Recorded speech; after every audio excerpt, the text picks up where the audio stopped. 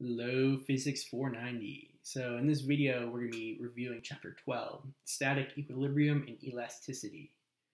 And in this chapter, we're going to be discussing the topics of rigid objects in equilibrium, the center of gravity, examples of rigid objects in static equilibrium, as well as elastic properties of solids. The term equilibrium implies that the object moves with both constant velocity and constant angular velocity. And the term elasticity deals with how objects deform under load situations and then return to its original shape when those deforming forces are removed. So in section 12.1, rigid objects in equilibrium, we are looking at a graphic where there is a force acting on a rigid object.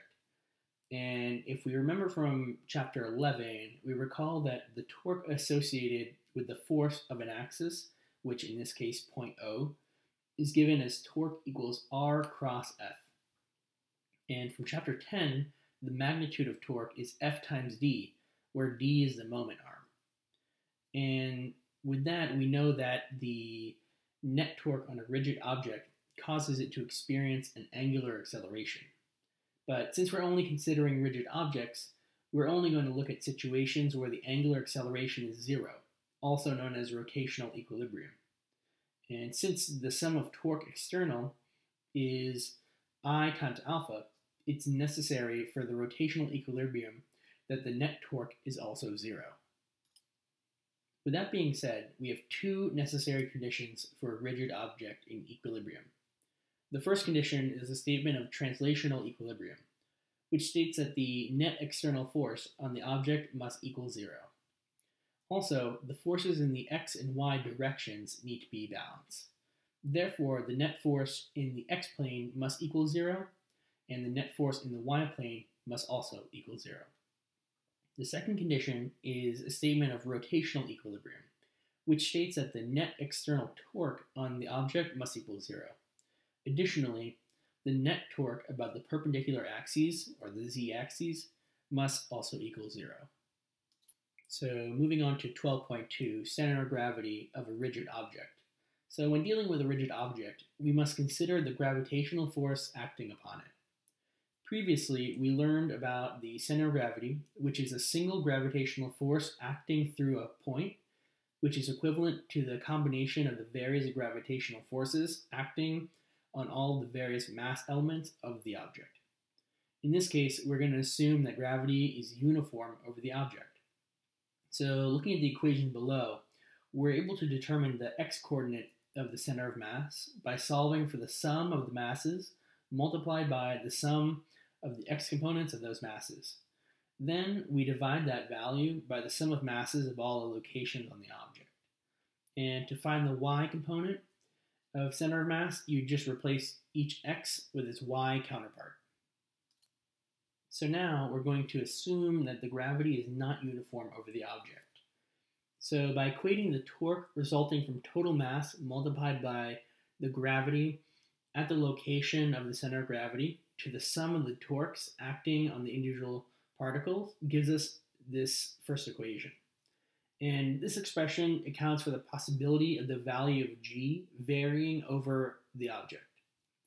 But if we assume uniform g over the object, which is usually the case, the g factors cancel each other out, which equates in an equation similar to the center of mass equation. Like before, to find the y component, you would replace each x with its y counterpart. And, remembering the similarities between the center of mass and center of gravity equations, this shows us that the center of gravity is located at the center of mass as long as gravity is uniform over the object. Moving on to 12.3, which are examples of rigid objects in static equilibrium, we must remember that for a system to be in equilibrium, the net external force must be zero and the net external torque must also be zero. And noted that the second condition can only be satisfied if the center of gravity of the system is directly over the support point. So looking at the graphic on the right, we have the wood center of mass and we have the bottle center of mass. In between those is the system center of mass, which is right above the support point. 12.4, elastic properties of solids. In previous chapters, we've explored deformable systems, but in reality, all objects are deformable to some extent, which means that it's possible to change the shape or the size of an object by applying external forces.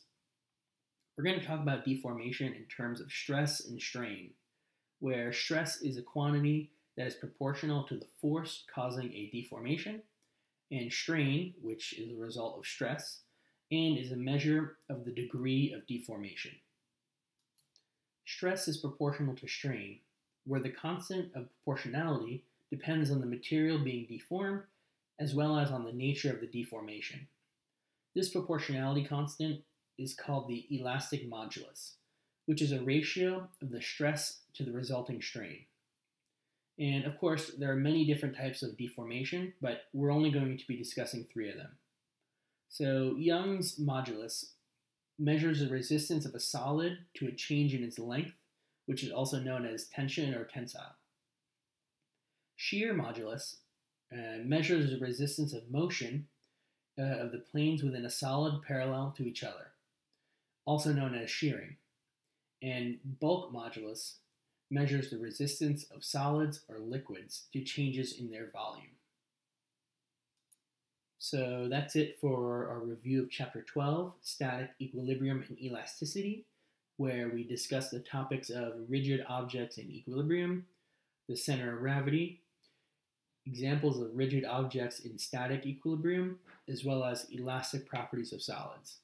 I'd just like to thank you for tuning in to this week's physics talk, and if you liked this week's video, I'd appreciate it if you dropped a like and hit the subscribe button down below so you'll never miss one of my weekly talks. And if you're interested in some more content, I'm also posting weekly videos over my Patreon page. So head over there if you want to get twice the amount of content that's over here on YouTube. And once again, I apologize for going so long, but thank you for making it this far in the video, and I'm looking forward to seeing you all next week.